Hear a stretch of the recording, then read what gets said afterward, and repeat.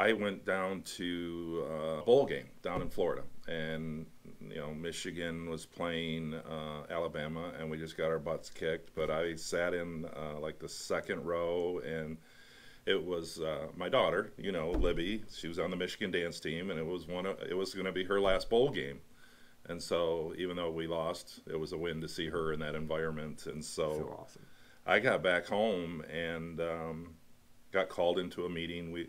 I was the coordinator for our company for EOS, and it's a process on how to run a company and run meetings. And I got called into a room, and all of a sudden it was, hey, we're going to go a different way.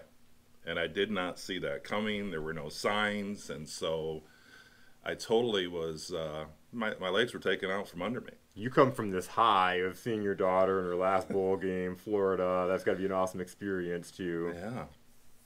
And so, and like anything I've ever handled, I do it with, I was grateful for 12 years and all the people I hired and trained and developed, but there I am, and I'm okay. What do I do now? And then all of a sudden, like 2 weeks later, we got this huge pandemic. And I'm thinking, what timing. But I really do believe everything happened for a purpose. It gave me time to pause, which I think, if you are to look at a few benefits of the pandemic, it made everybody pause. Life really kind of just... I cannot say that enough. Yeah, I mean, and so I interviewed with some companies. I've traveled, to Indiana to interview with a company.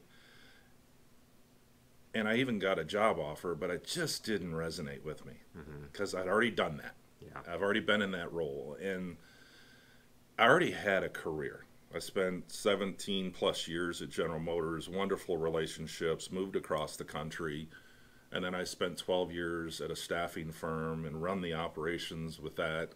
And so I really was soul searching, and God puts people in your life. I truly believe that, and so I love to work. I love to work with people. Relationships have always been just the key to what I do, and so I really took a hard look and some soul searching, and did some processes about what is my vision and purpose. I still want to work. I don't know if I'll ever retire. Yeah. I mean, it's so...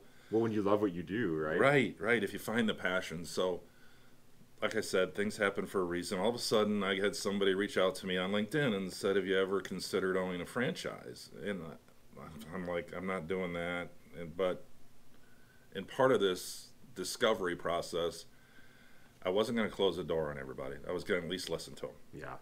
And so this gentleman, I just clicked with him, and he presented 3 different offers to me. One was doing like Belfour does and go in and clean up after a fire or a flood. And he said it matches your profile. And after I met with that company, I'm like, oh my goodness, relationships, being there for people when they need you. It really did click, and I considered it, which was kind of funny. And the other 2 were around what I think my gift is, or that I have some gifts in, and that was coaching and mentoring. And so I found Focal Point. I talked to 20 people at the company. I really enjoyed their core values, their consistency, and I knew I wanted to help other companies and other people, other leaders. I had the life experience to do it, but I really felt like I needed the structure. Yeah.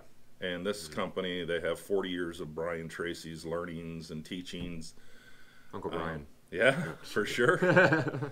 He's still out there doing his thing. And so I've been on this journey, and I really felt, all right, this isn't a career anymore. This is kind of a calling, because it's my passion. Yeah. Really, I've just done a ton of networking, and people like yourself who have, started up your own business, and, you shared some of your learnings with me, and that was so helpful. And I met with other coaches, and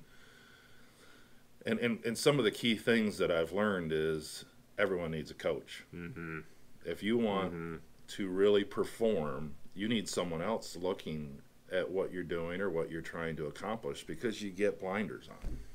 You get that tunnel vision. Yeah, for sure. And all of us need to get pushed out of your comfort zone.